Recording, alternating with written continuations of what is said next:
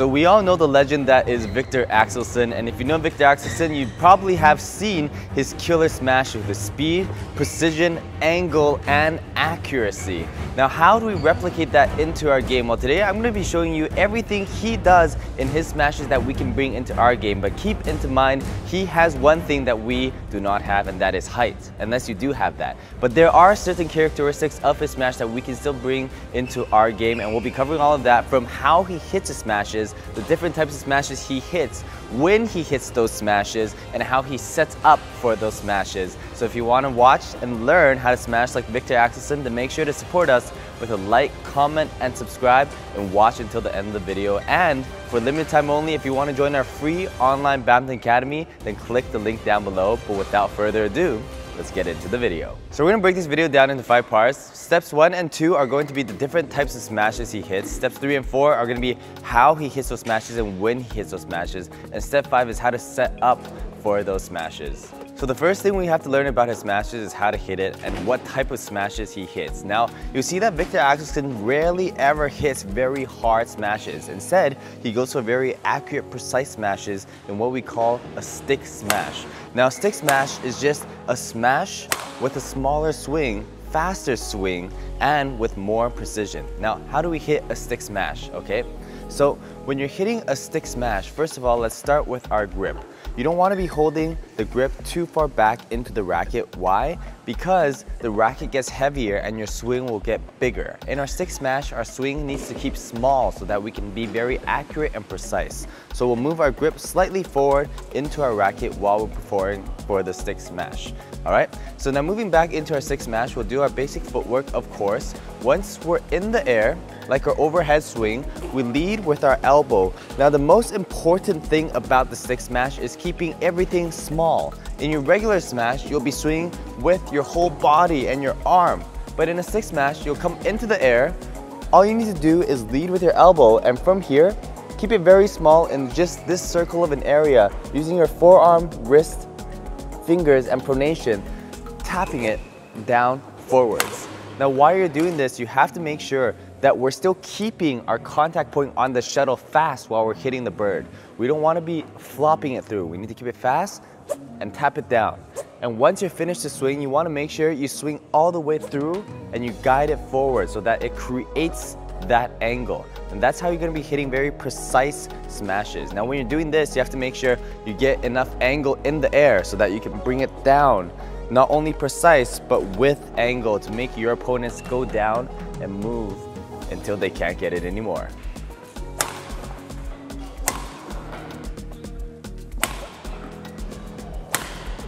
Now that we've learned the stick smash, you'll see if you look closely in Viktor Axelsen's smashes, he likes to do the slice smash very often. The slice smash is exactly the same as the stick smash, but instead of hitting straight on a contact point, we have a slight angle of slice on the shot. Now, it's a spectrum from flat contact point to slice, how much slice we want to use. Viktor Axelsen smashes uses slice on the lesser angle closer to the flat contact point because he wants to still keep it very quick on his speed of shot. But with that little bit of slice, it adds an angle into his shot. So how we hit the slice shot is, of course, we go to a normal tap smash, stick smash again, but on contact, we want to make sure there's a little wrapping motion. For example, if we're hitting this way, we hit it and then wrap around the bird ever so slightly, like that, and we bring it forward.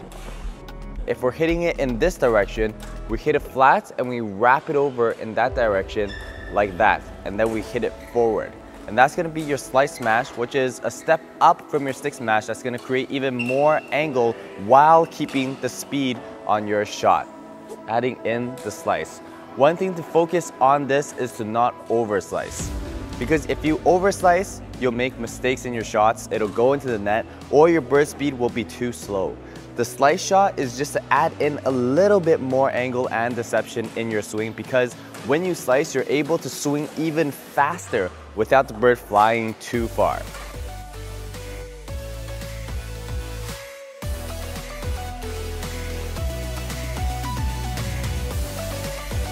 Now that we've learned the two types of smashes that he likes to hit, let's talk about the footwork and positions he uses in his smashes. So our third step is learning about his defensive smash position. Now this is one smash that Viktor likes to use very often.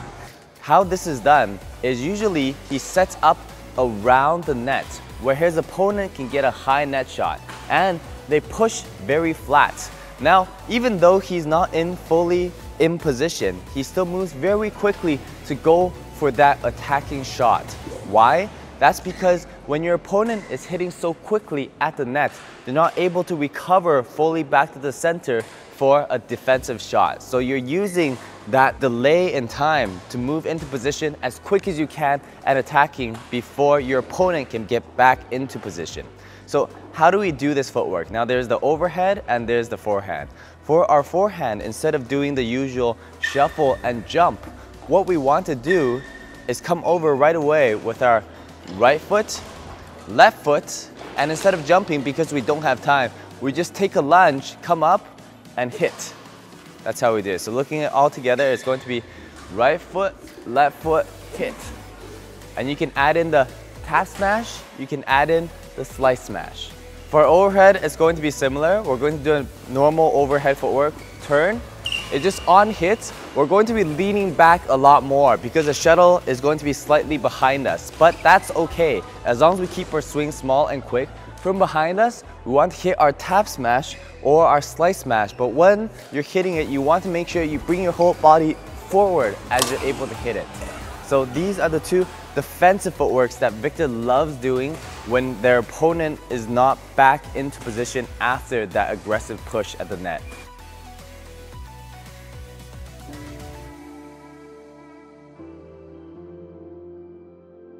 So that was the defensive smash that he uses very often. Next, let's learn a more offensive smash that he uses. Now, what makes his offensive smash different from other people's offensive smashes?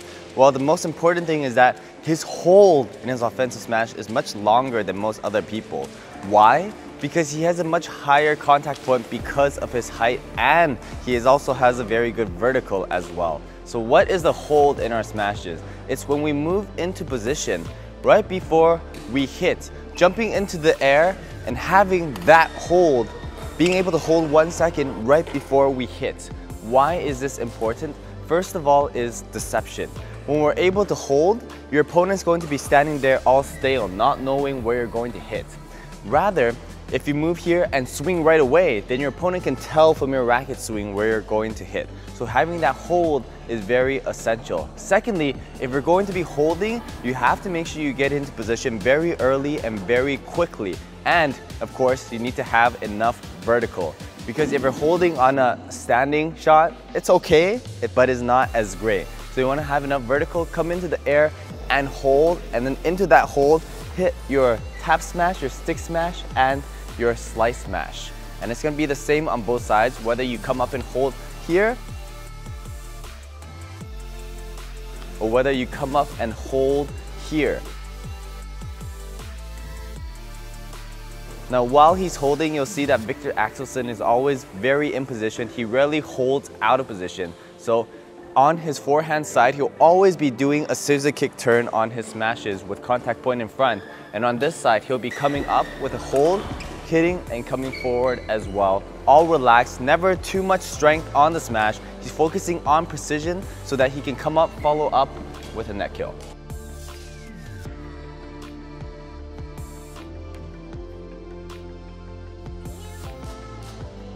So last step to learning Viktor Axelsen's smashes and learning how to set up for his smashes. You know how to hit the different smashes, you know how to move into different smashes, but now how do we get our opponent to hit these shots for us to hit these smashes? Well, Viktor Axelsen has one very unique thing about his play style, is that he likes to force overly flat shots from his opponent so that he can get these attacking opportunities. Now what does this look like? First of all, take into account that Viktor Axelsen is very, very tall. If you're someone who is of a lower stature, this might not be the best gameplay style for you, but if you're someone like me, 6 feet, then it's an okay style to use. So how you set up for this, first of all, is net play. Net play in order to get flat pushes from your opponent, you never want to net super tight, because if you net super tight, they're going to be lifting super high to the back and you won't get those flat attacks. What you want is to be hitting flat shots on your net play, flat and quick. You want to make sure you always contact the bird quick. Now where your net should be landing is around this first line. Why? Because when it's coming with this much speed forward, when your opponent is hitting the bird, they have to hit it flatter. And that's your chance to hit those defensive smashing opportunity shots like we talked about earlier. Now the second one is having flatter shots returns from the back. Now how you get this is of course moving your opponent around the court first. And when you get the opportunity, pressuring their back court, whether with the push, with the clear, and in their back court, when they hit shots down here, they'll be hitting it flat, but still upwards with a little bit height. Now this is when you use your holding smash, because you have more time to get in position. They hit those clears, you come up, do your holding smash, and then you go for the kill. So in general, your net play, keep it flat, keep it quick for your defensive smashes setups, and for your back court, move them to the front and then quickly to the back for them to hit that recovery clear, which you can do your hold smash from.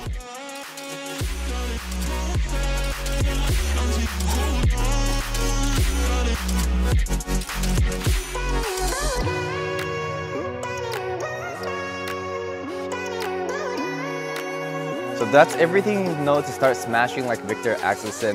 Of course, you won't be smashing exactly like him, like I said, because of the height difference. That's one of his most unique selling points. But we can bring in the strengths of his smashes into our own gameplay, from stick smashing, precision, slice smashes, when he uses those smashes, and how he sets up. Now, I hope you guys found this video useful. If you did, it would be really great if you could support our channel with a like, comment, and subscribe. And of course, again, for a limited time only, we have our free online badminton academy. So join now, link down below, and we'll see you in our next badminton tutorial.